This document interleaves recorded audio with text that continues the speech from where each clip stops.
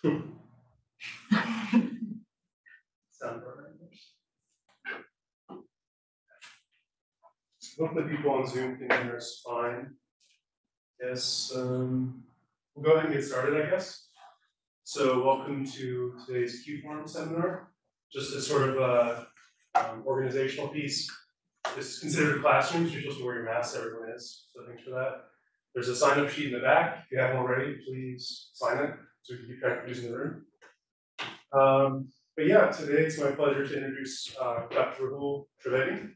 Rahul did his PhD here at Stanford in electrical engineering.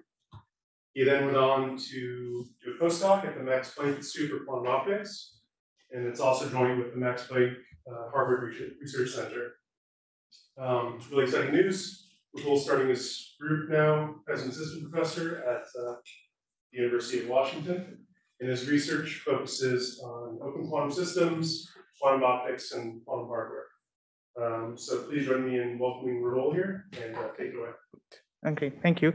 So yes, I'll talk a bit about some of the work that we have been doing with Ignacio and Daniel back at the Max Planck Institute. And so this, so I'll give you several results related to the broad and more general problem of understanding non-Markovian open quantum systems. So let me start with a very, very basic introduction to open quantum systems, and then Markovian and non-Markovian open quantum systems, what is known and what is not known from a theoretical standpoint. Of course, if you can't hear me at any point or you don't understand anything, please feel free to interrupt. There'll be some parts of the talk that might become a little bit more technical, so please feel free to pause me if anything is unclear. Okay, so when we think about quantum systems, and you think about quantum mechanics, what you study in a very, very basic course in quantum mechanics is that you are essentially looking at mostly closed systems. So you have some kind of a quantum system whose state space is given by a Hilbert space, let's say HS. And this quantum system can be pretty complicated, but this general formalism really applies. And the typical problem of dynamics is to start with some initial state of this quantum system, which is rho s of 0, and compute the state of the quantum system at time t. And the usual description of this problem is to basically specify a unitary group, so this exponential minus ihs of t, which comes from just solving your Schrodinger equation. HS is a Hamiltonian that specifies the dynamics of your quantum system, which you will typically derive from the physics of your problem, right? So this is all very basic. Most of you would have seen this before. And so this is the setting that you have when your quantum system is evolving in isolations. It's not really interacting with anything else. It's just sort of evolving on its own. In most experimental systems, however, you're not really dealing with the setting. The setting that you're dealing with is that of an open system setting, right? So if you imagine there is some finite quantum system that you're sort of monitoring, then it is always going to be interacting with an environment. Consequently, demanding that the dynamics of your quantum system is governed by a unitary group is not exactly correct anymore, and you have to sort of generalize it to an open system model. But fundamentally, this is not very different from the closed system model, because what you could really say is that we can go into a closed system where the system and environment are, form part of a larger quantum system, and then you can sort of treat this larger quantum system as a closed quantum system, and again write down a very similar dynamical equation. So now you have a unitary group which is described by a Hamiltonian over the entire system and environment, and you can go and evolve the state of your system and environment as per this unitary group, and then extract the information about the experiment that you're interested in doing by tracing out the environment, right? So that's a very simple model of how you would go about dealing with open systems, right?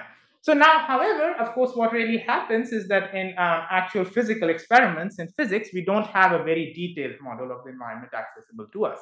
The environment is very complicated to characterize, typically. So we need to sort of develop a simpler model of this dynamics, so develop a simpler description of this dynamics, which is more experimentally accessible.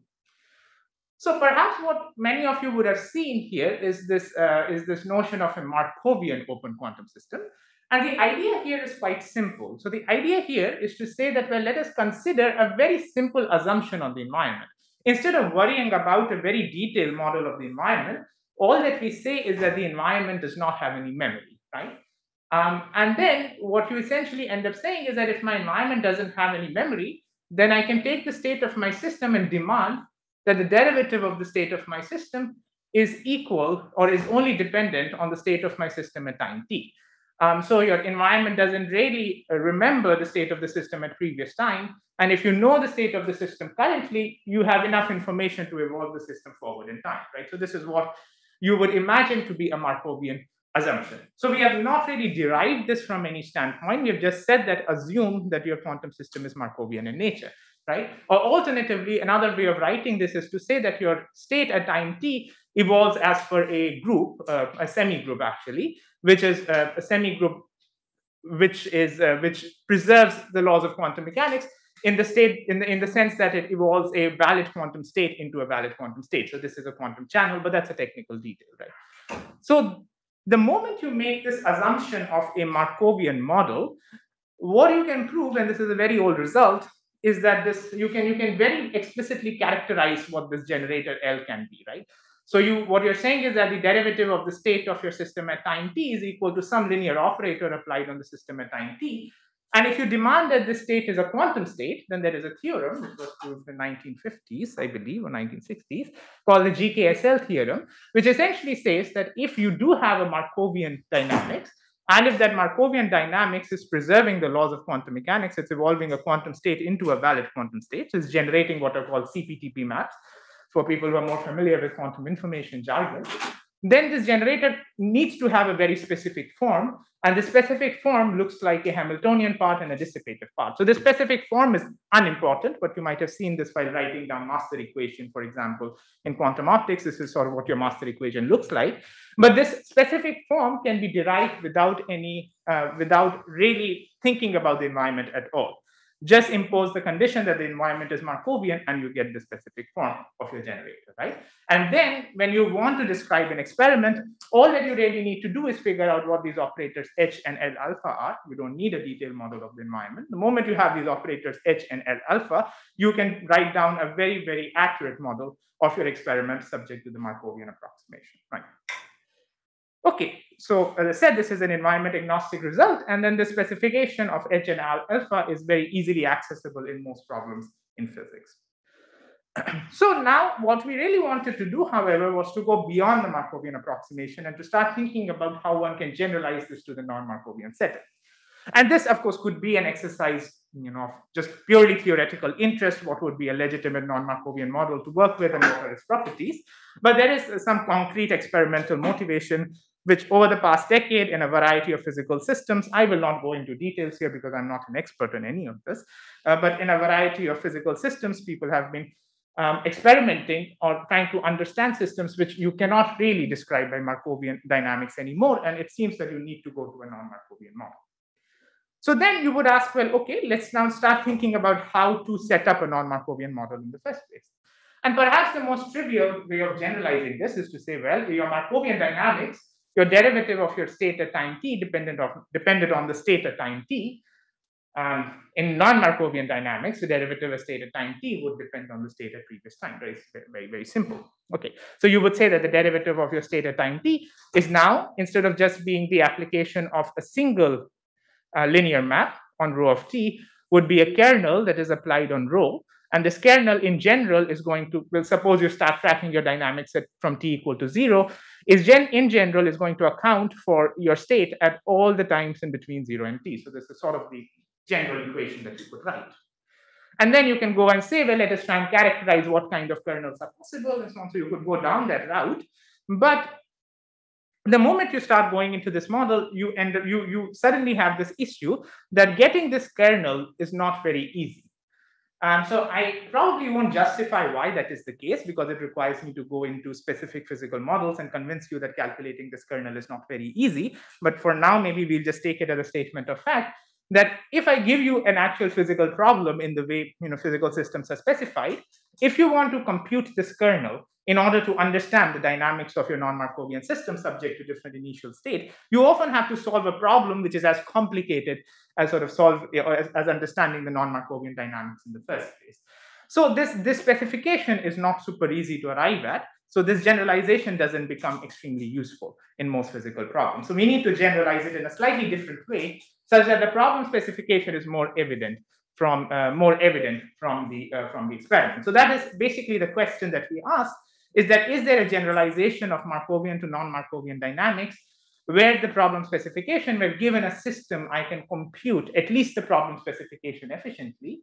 And then we could then ask the question of how difficult it is to actually go and compute the state of your system as described by those non-Markovian dynamics, which is a question that I'll come to with the second part of my talk. Okay, so let's start thinking about this problem, right? So is there a different way in which we can generalize Markovian dynamics?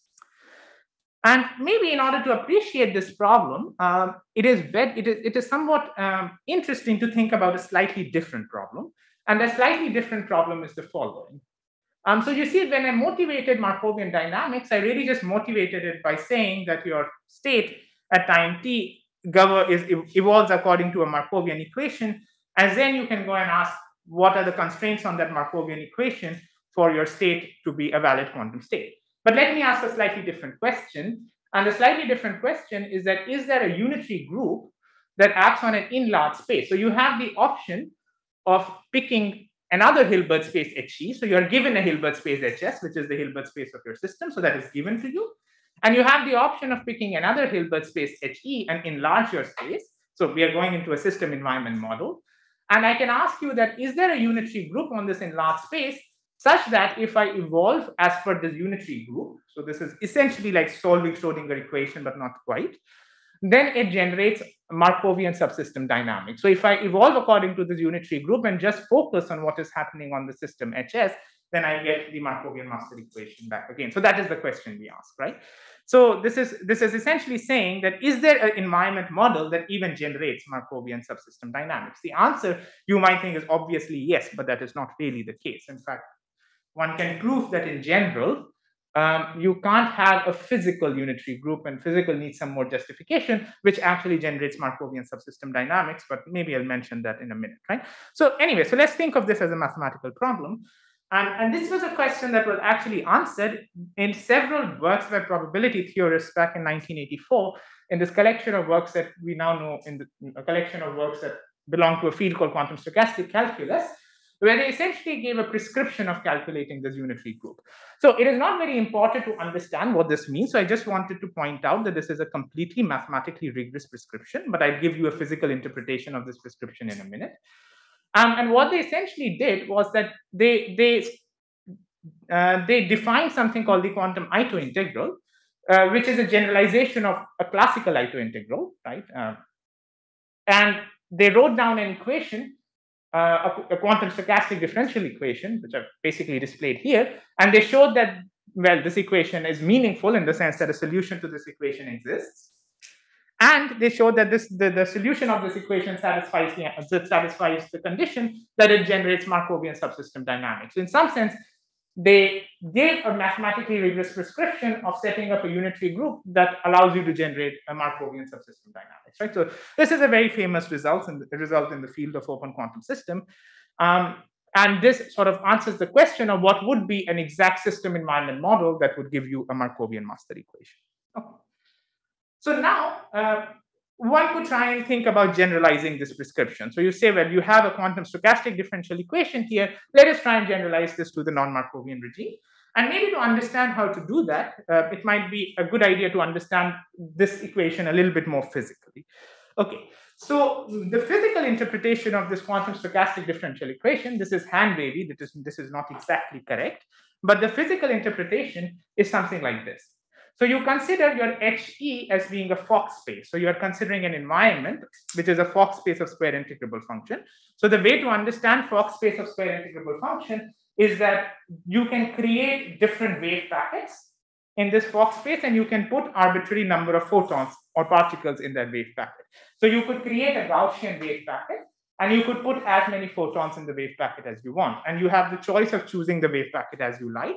And then you can set up wave packets which are linear combinations of these wave packets. So that's how a physicist would understand what a Fock space is. Okay, so you have this environment which is this Fock space over square integrable function, you have your system. Your system is interacting with this environment.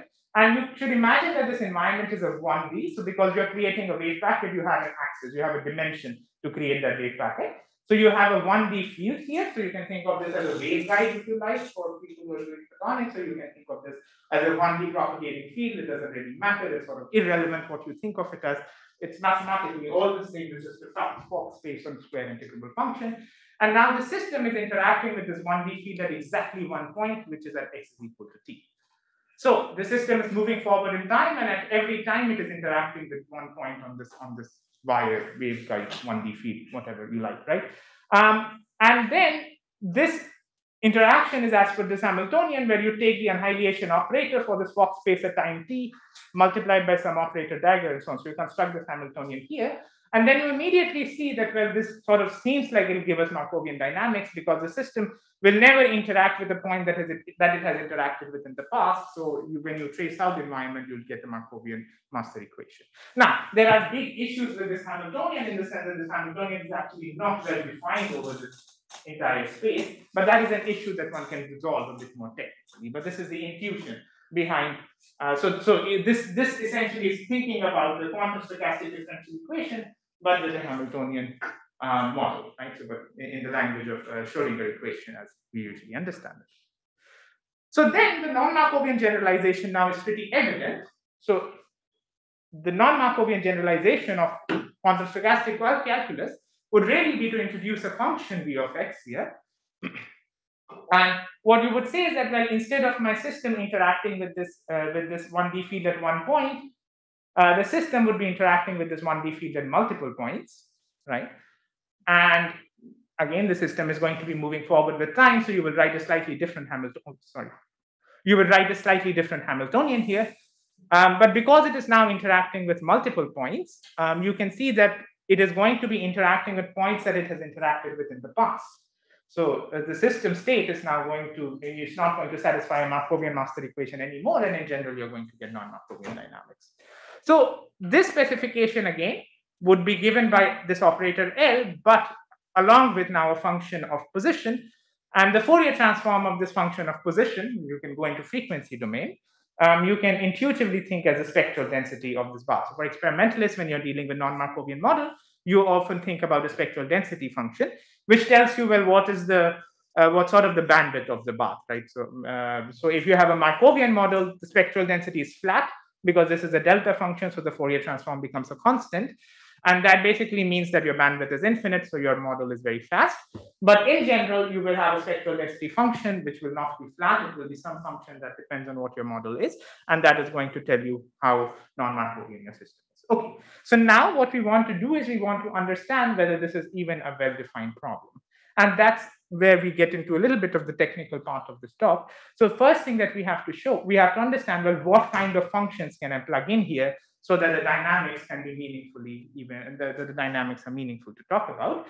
And then we'll talk about how we can go and simulate these models in a minute. So the first result that we could show rather trivially is that if your function v that I introduced here in this model, if this function is square integrable, then you take this Hamiltonian. This Hamiltonian is completely well defined over this entire Hilbert space. You need to do a little bit of work to show that, but you can do that. It's completely well defined over this entire Hilbert space. And you can take the Schrodinger equation and you can prove that a solution to the Schrodinger equation exists. So maybe I should point out for many of you who might not have seen these models before, that we are now looking at a Hilbert space that is infinite dimensional. It's not a finite dimensional Hilbert space anymore. So it is slightly non-trivial to even exponentiate an operator. So given an operator over an infinite dimensional space, we can't just write an exponential. You have to prove that the exponential exists. And this is what this is really doing. So this operator, that Hamiltonian that you see here, it is an unbounded operator. But you can prove that despite this operator being unbounded, it has several very nice properties. And you can show that the solution to the Schrodinger equation exists. So you have a completely well-defined model that generalizes quantum stochastic differential equations as long as your V is square integrable, right? Okay, so this was one result, not very difficult to show. Now, however, as you might immediately notice by maybe a moment of thought, is that the Markovian case doesn't fall in this category. So the Markovian case is really this V of x is a delta function. It is interacting with a single point. So it is not a square integrable function. You also have several interesting problems arising in many, many different settings. So for example, one problem that I think a lot of people in quantum control theory are interested in are these time delay feedback system, where the idea is to take your system, allow it to emit some kind of excitations into a wire, take that wire, feed it back into the system. So you have a feedback loop that you're forming with your quantum system. And then that sort of model is described by this coupling function, which would be a sum of delta functions instead of single delta function. It would be non-Markovian in general, and again, something that does not fall within the space of square integrable functions. And in nanophotonics, or in quantum optics, which is something that I'm more familiar with, all your models are riddled with coupling functions because of different kind of dispersions that you can design in your environment that don't fall into this category. So clearly, the space of square integrable function is not enough to describe the models that we are interested in. So we need to generalize beyond the space of square integrable functions. So that's the question. What is the broader class of coupling functions that can have well-defined dynamics? So this is a problem that we sort of struggled with for a very long time, or at least I struggled with a very long time. It might be a trivial problem in the end, but perhaps to get an idea of how this problem could be solved, I think it is interesting to any questions? Sorry. Okay. I think it's interesting to think about a very, very simple situation where you imagine a simple qubit, which has two states, and a ket 1 and a ket 0. This is again coupling with your environment with some coupling function. This L operator is basically taking your qubit from ket 1 to ket 0. Sorry, it should be flipped. It should be ket 0 bra 1. But this L operator is taking your qubit from ket 1 to ket 0. For those of you who have studied quantum optics, this is the setting of spontaneous emission. You have an atom in its excited state and you're watching it decay, and you're trying to understand how the bath influences the spontaneous emission or the decay of the atom, right? This is the setting.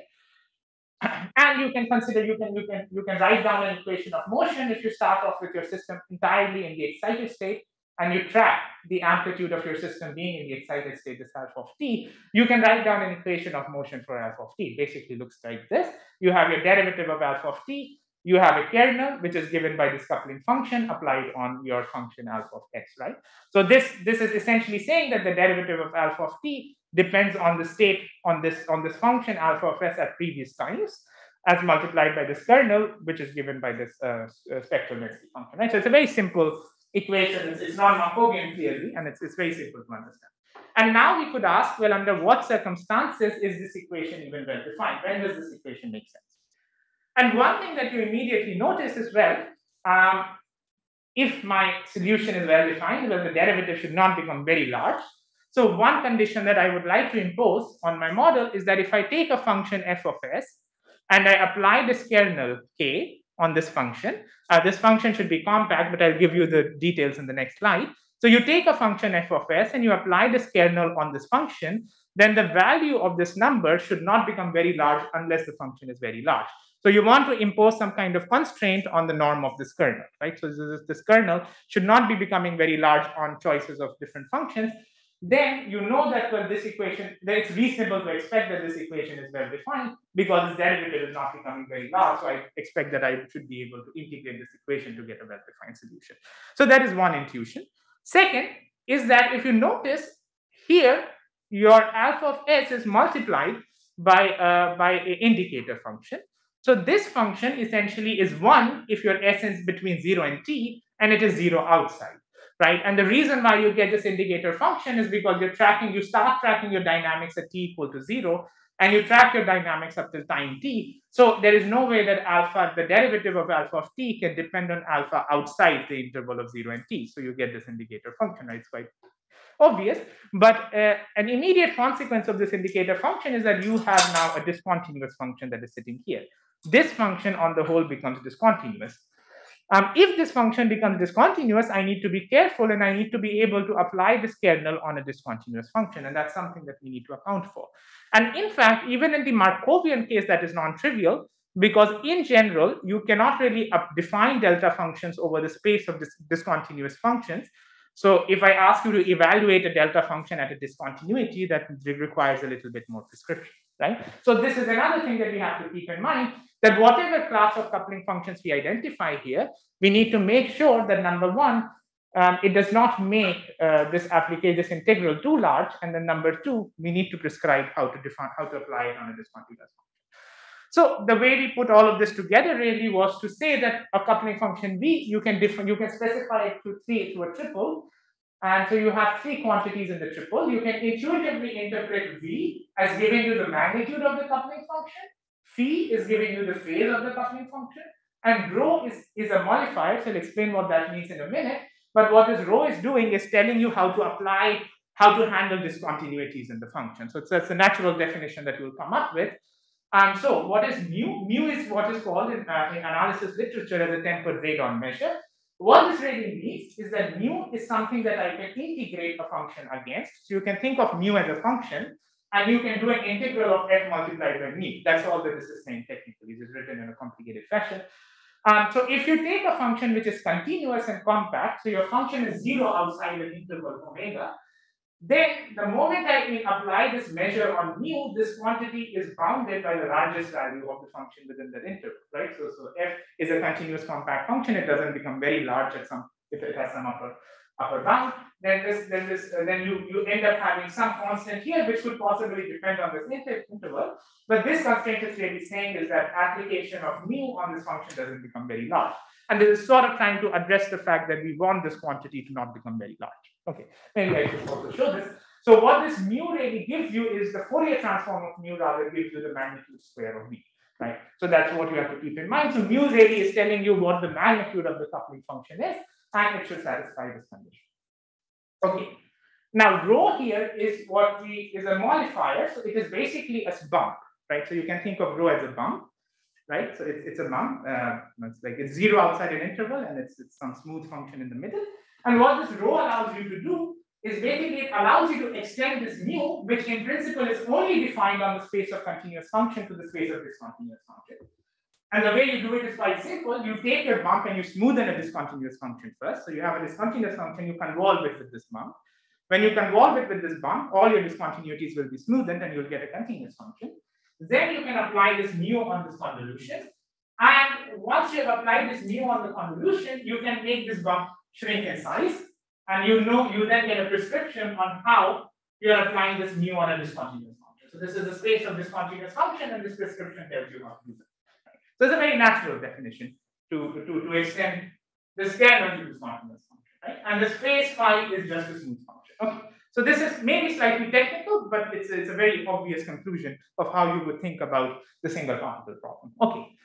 And maybe one point that I can make here is that you will say that this is the shape of the bump important? How important is the bump? That's an important question. And you can say that the bump is not very important. You can take two different modifiers as long as they generate the same mass. You're talking about the same coupling function. So that's the idea, right? So you can group these modifiers into equivalence classes, and as long as they're giving you the same way of applying this map on the space of discontinuous function, it's really the same. Right. Okay, so let me give you some examples.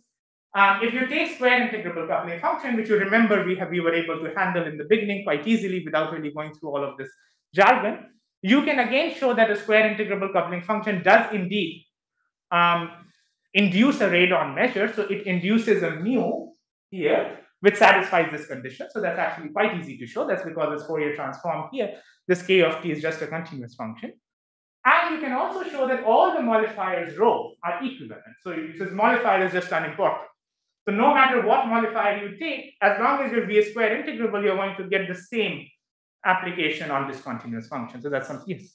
Here the modifier has to be 1 instead of the compact interval 0 outside, right? True. It is a 1. So it has to be yes. It is the integral goes to 1. Right, and it is 0, and you also assume it's positive. Yeah, so I was saying it's not true for any function rho. That's it. Well, it's true for a modifier. Right. Yes.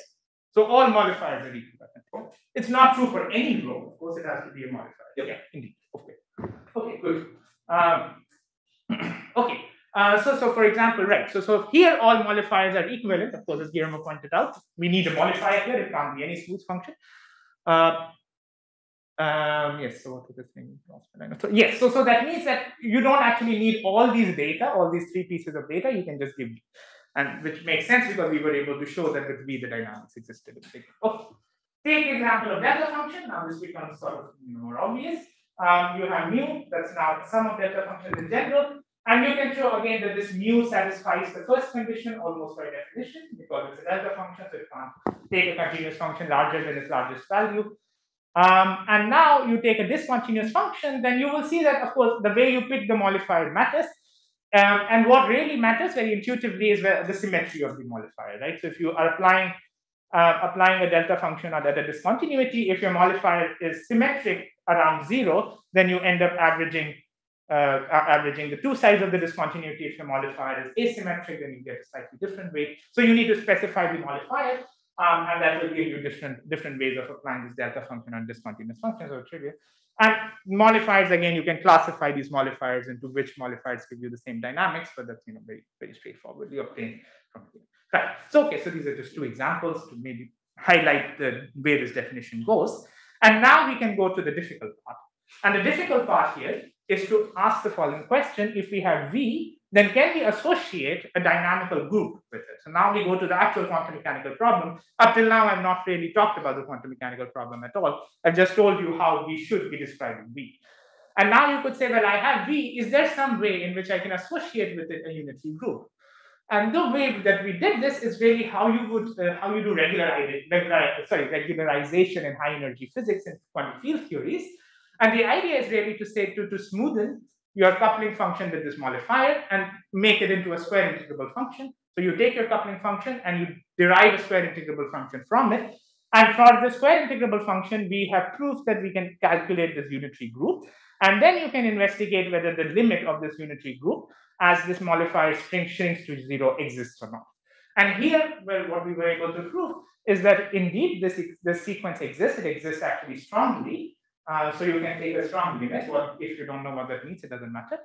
And this limit is unique up to the equivalence class of modifiers that I showed you on the previous slide. So if the two modifiers are generating the same map on the space of this continuous function, you can prove that this dynamics is unique. This limit is unique. So this sort of gives us a way in which we can prescribe a unitary group to this coupling function. And so that was one result that we established. Okay.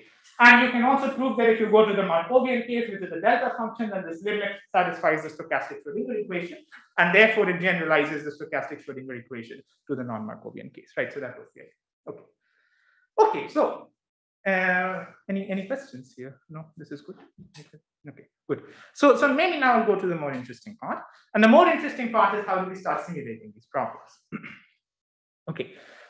So the question now that we ask is, well, is there a way that I can take a non-Markovian model, and we have right now generalized the Markovian model to non-Markovian model and approximate it by a larger Markovian model? So now I have a non-Markovian model, and I want to see if I can get a larger model which satisfies Markovian equations of motion, so such that it closely approximates the non-Markovian dynamics that we were interested in, right? And this is, maybe you can think of in classical physics, this is very common. So if you take a first order differential equation, well, it's a first order differential equation. If you take a second or a third or a fourth order differential equation or an nth order differential equation, you can always trivially expand the state space by accounting for derivatives and get a first order differential equation, right? In control theory, you do that quite a lot. And this is sort of counterpart of that question here in the non-Markovian models that we are dealing with, that I give you a non-Markovian model as prescribed by the coupling function that I showed you how to do that in the last slide. And then can I approximate it by a Markovian dilation? The procedure is very, very simple. It is to say that, well, consider a non-Markovian model that is sort of given by this triple that we show that this is well defined.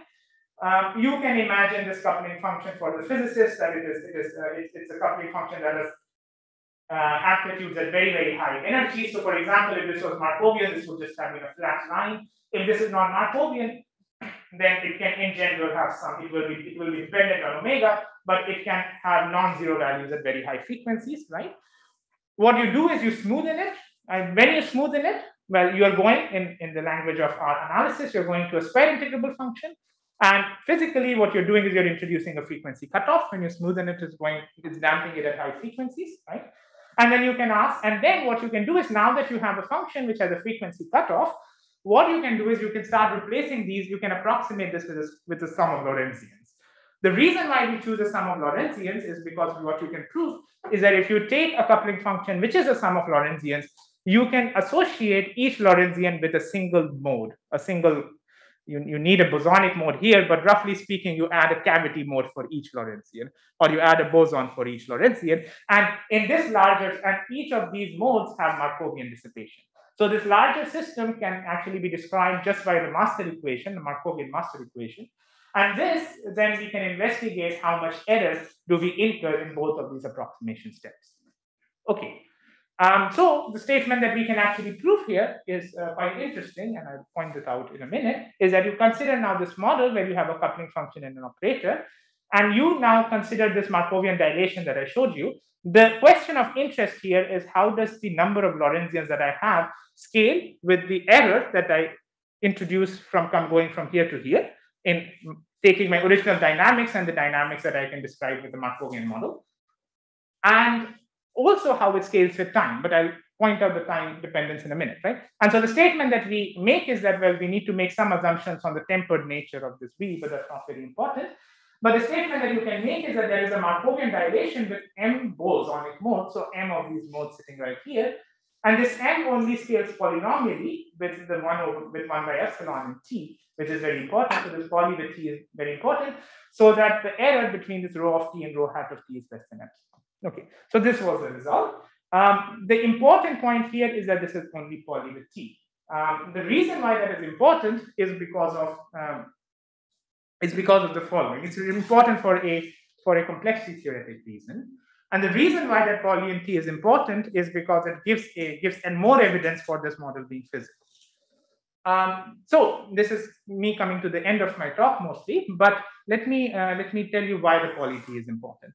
So in quantum physics, we have this idea of an extended Church-Turing thesis, which essentially says that dynamics of all physical systems are expected to be efficiently simulatable on a quantum computer, right? So that's one thing that we have. Otherwise, you in principle have a physical system which is more powerful than a quantum computer, which is not likely.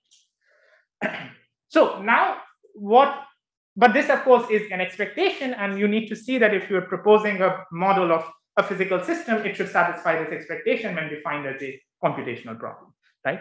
And this is shown, for example, for the Hamiltonian problem. So this is a very, very old result. And the result is that now you now need to go into a many-body setting. So to define a computational problem, you need to go into a many-body setting. So let me describe what the setting is. You take a Hilbert space of n elements with d levels, so n d-level systems, right? So you take n d-level systems, which means that you have exponentially large number of states and so on, the typical thing. And you now define a Hamiltonian, which is a sum of some terms, which you can assume to be k local. You can relax this a bit, but let's say that each of these terms in your Hamiltonian at most acts only on k of these d-level systems. So you have k systems, you define a Hamiltonian that at most acts on them, and you construct a Hamiltonian by adding up at most polynomial of these terms, I think, right? Then you can prove that there is a poly n 1 by epsilon T quantum algorithm that prepares the state. So what this means is that you can take now a quantum computer and you can prepare the state that you would get on evolving your system under this Hamiltonian. So rho of T is the state that you get on evolving the system, initially starting out in a product state under this Hamiltonian.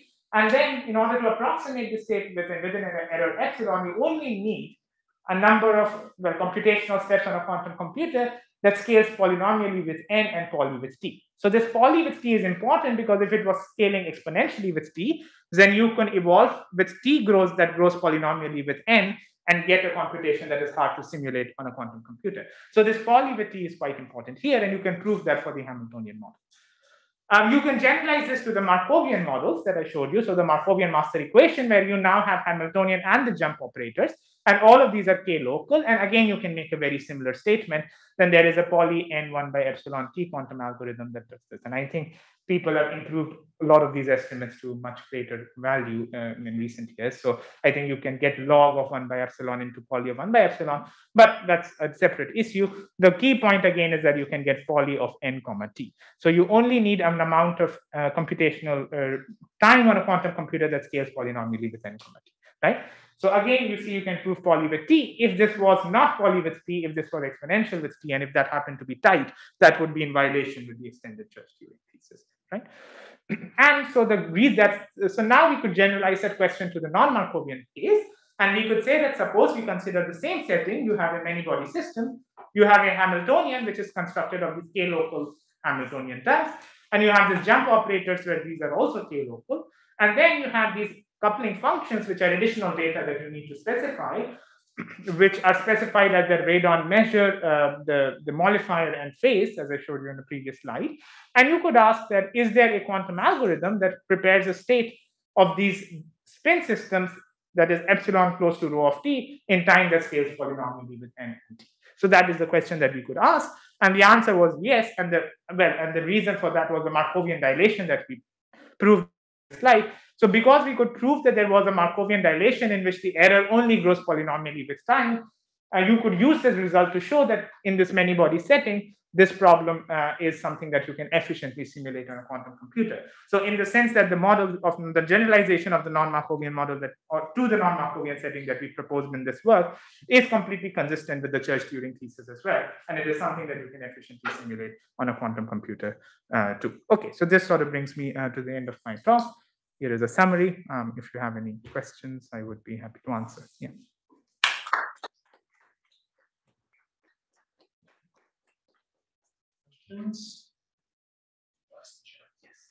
So if you just take a two-level system coupled to a cavity and coupled to a waveguide, is the point that the two-level system is evolving non-Markovianly. Yes. But in combination with the cavity, the two-level system and the cavity is a Markovian system that you can easily simulate. So yes, then, so then you can. So the idea is you have a bunch of cavities, and are they coupled at the same point, or are they? Well, they are coupling to independent waveguides. So what we show is that you can take any coupling function and you can approximate it in this way. And they're coupling to independent waveguides. They are coupling to independent waveguides, yes. And you can do that because you don't care about you don't care about the state in the waveguide. You only care about the state of the system. Yes, indeed. And so. Well, you can get the state of the waveguide as well. I mean, it'll be a little bit more complicated, but it is possible. Yeah. Yeah. And the fact that the tails overlap, that's what you showed. That's not a problem. It doesn't matter. Yeah. Yeah. Yeah. So it need not. So yes, of course, if you take the system, you have one emitter. Let's say you have n cavities coupling to the same point, right? The procedure that I showed you that we used for this proof, that will give you a very unoptimal mapping. Well, if you want to write a master equation, you're much better off just removing the waveguide. The procedure that I showed you will come up with a much more complicated mapping of this onto a Markovian system. But in terms of the scaling, like if you increase the number of emitters, for instance, does the error grow? So that would just be at most a polynomial overhead. So in practice, that could be a big deal if you're trying to simulate it on a classical computer, but fundamentally, it does not have any further implications. Yeah, yeah, indeed, yeah. Any questions? So I'm just curious, as an experimentalist, you have this new toolbox, right? Yes. What are sort of the first sort of problems that you're interested in applying it to? Well, I thought this was the conclusion of this project, actually. So as far as the fundamental question is concerned, I think there is not much more. Well, there is actually an interesting question. Okay, but let me answer the toolbox question first. The one question that is actually interesting, and I think I mentioned to some people in the audience, is this question of superradiance.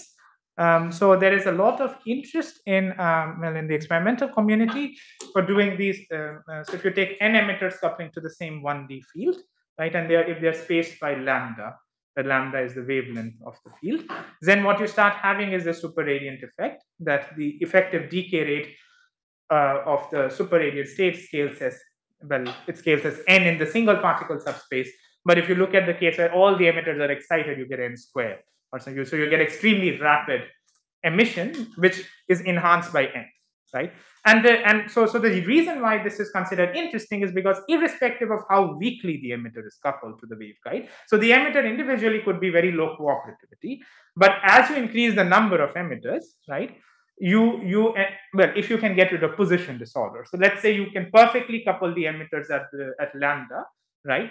Frequency disorder is actually not that important. So you could have some frequency disorder, but that would go away in the large N limit, and I can explain why. That is because frequency disorder will introduce an error which only scales as n. Sorry, it scales as a constant, whereas the super-radiant Hamiltonian is scaling as n. So in the large N limit, it will dominate over any frequency disorder.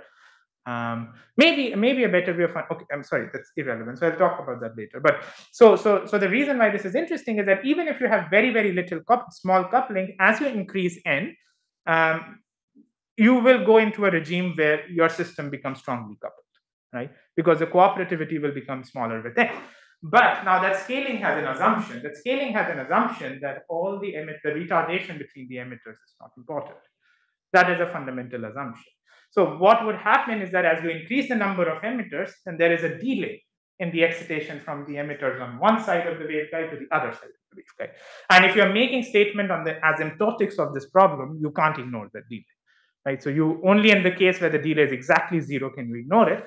But as n tending to infinity, even if that delay between two neighboring atoms is much smaller than the decay rate, in n tending to infinity, that delay will start making an appreciable effect. So one of the questions that we are interested in is understanding how this delay affects the superradiance scaling, which would be rather fundamental result because superradiance is a very old and well-known problem. Yeah. So to understand it a little bit better, the problem here is that even with the emitters having low cooperativity individually, if you have enough of them in a chain, one emitter emitting a photon, there'll be enough cumulative scattering from each of them scatters weakly, but they will scatter back and reflect, and then the photon will re-interact. Is that the point? For the enhancement, why does for the non-Markovian? No, the non-Mark just the time delay. No, the time delay is acting against the superradiance here, right? Because what happens, the reason why you get enhancement is because of stimulated emission. Maybe you can think of it as stimulated emission. So if the photon that is emitted by the first emitter was immediately accessible to all the other emitters, then it would stimulate emission and you would get enhancement because of the larger number of emitters. I mean, that's the physical picture, right? Now the delay would mean that in the large N limit, this photon is not going to be accessible to all of them, right? So in the large N limit, it is unclear if you can continue to gain in the presence of delay, if you incorporate this non-Markovian effect, if you can continue to gain the benefit in the scaling. So that's unknown. And does the system take into account the rescattering? Yeah. That is taken into account. Yeah. So in the model, everything is factored in. It's just very hard to solve this problem because it's a many-body problem and it's not easy. You lose certain symmetries. Yeah. So for the disorder, what I was saying is that even if you have individual frequency disorder, that's actually unimportant. That is because the individual frequency if you look at the Hamiltonian of the system, you have one term which is because of frequency disorder, and you have one term which is because of the superradiant interaction. The strength of the frequency disorder term can only be as large as the frequency disorder, whereas the strength of the superradiant interaction can actually scale with them. So what happens is that in the large N limit, the frequency disorder is irrelevant. Another way of thinking about this is that if you even if you disorder the frequency, in the large N limit, there will always be a constant fraction of those emitters which will be aligning at the same frequency. So in the large N limit, right, there will always be a constant fraction of emitters that will align. So in the large N limit, you're still going to get the superradiant enhancement no matter what you do. However, the position disorder kills it, because if there is a disorder in position, then it introduces error terms in between this Hamiltonian and in this emitter and every other emitter. So the error Hamiltonian now can grow as large as the superradiant Hamiltonian, and then it is not clear. Then there is an actual competition between these terms. So then it is not clear whether just increasing n is a solution, and it is not probable. Although that's we don't know. At least I don't know that. Maybe someone has done this before, but I don't know. Yeah. Yes. I guess you have this proof that you can prepare a state in auto-wheel. Yes. Is there like a intuition or like a physical intuition for why you might expect a non-Markovian error to not give you auto-wheel time? Like it does, but is there like why would that be the case? No, not what. Like, is there any reason why that wouldn't be the case? Like how do you come to that as a Well, thing if that you, you need to prove? okay, like okay, this? good, a good question. Let me put it this way. Let me put it the following way. If you,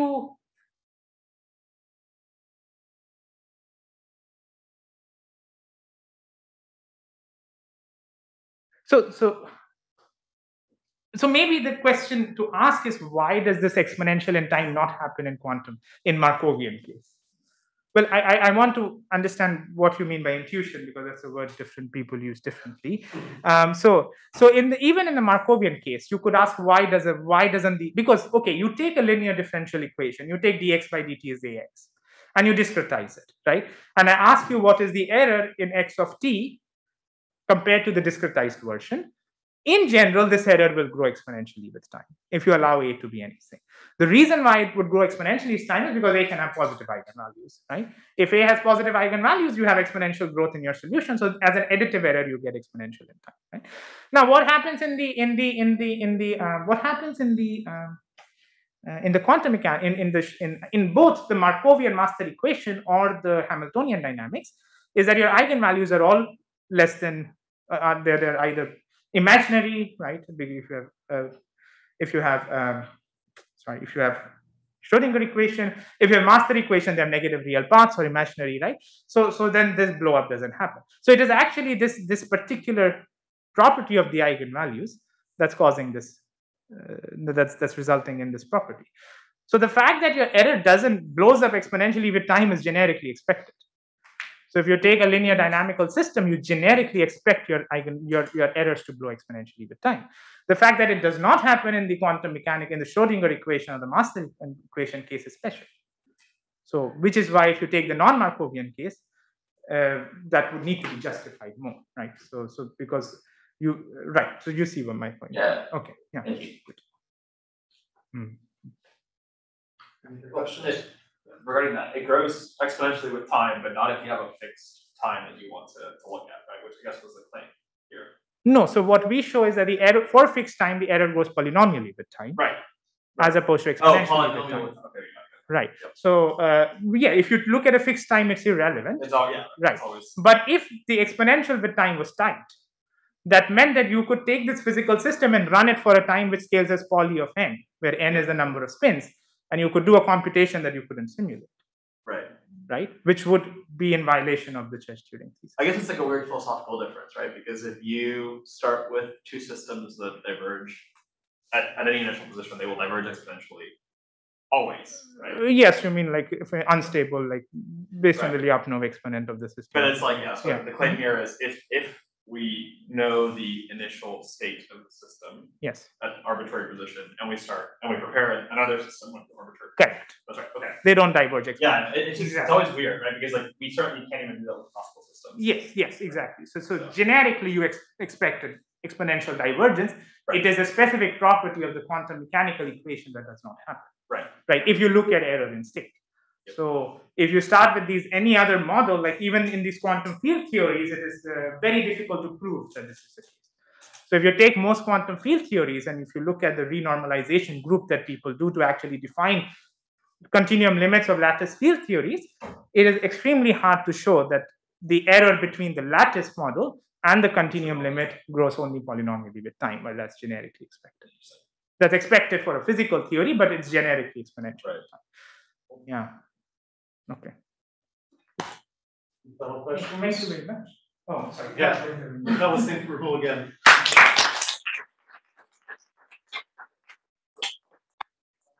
Slide in 3 minutes. So.